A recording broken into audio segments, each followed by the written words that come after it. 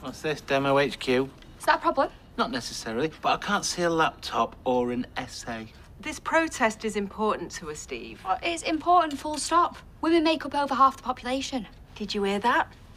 Oh, as long as you're getting your assignments in. I am perfectly capable of juggling my commitments. All right. Drop that essay off. Not yet.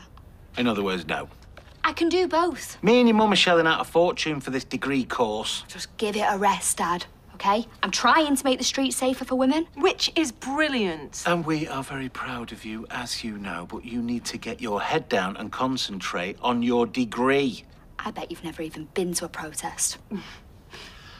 I tell you what, why don't you go to your march for a couple of hours, and then I'll come and pick you up. And then you can concentrate on your assignments. Get off my case, Dad. I know what I'm doing. I'm going meeting Summer.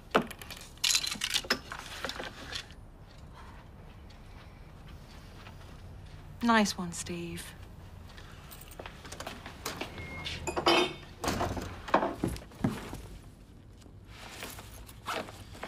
Right, I'm off, Ski. See you later. Whoa, whoa, whoa, not so fast.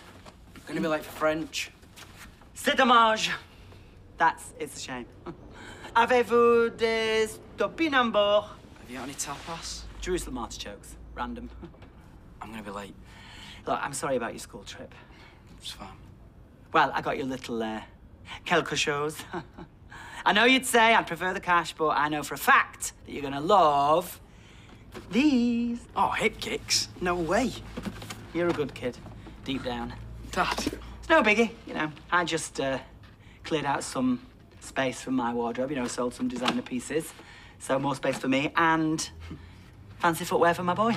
You're gonna win a poulet dinner. See? You got a flair for languages, just like moi. I'm sorry I went a bit over the top.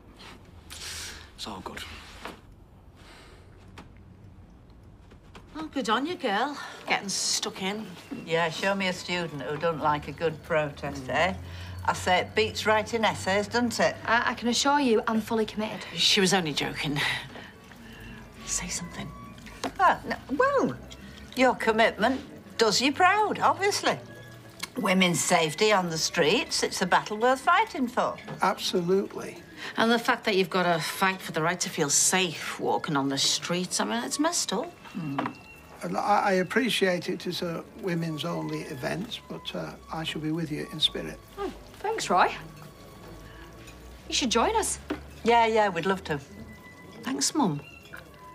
Yeah, we're in. I never shy away from a good cause, and I can stand my ground with His Majesty's Constabulary. Yeah, I'm with her. You are exactly what we need. We meet at the bandstand at 1:45. March starts at 2.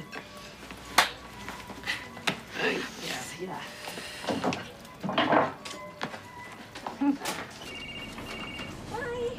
Alright. Do you want me to get them? No, leave it. It's a Dretta King.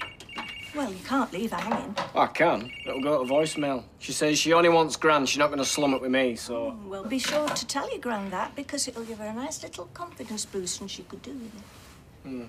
Things have been getting on top of it. Sorry I'm late. Had a breakfast meeting.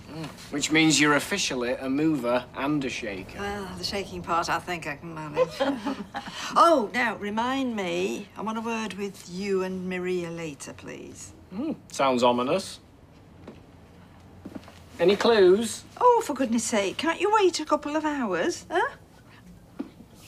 Well, perhaps it's to say thank you. I mean, you and Maria have been keeping the place ticking over nicely. Did you sort your lunch hour with Roy?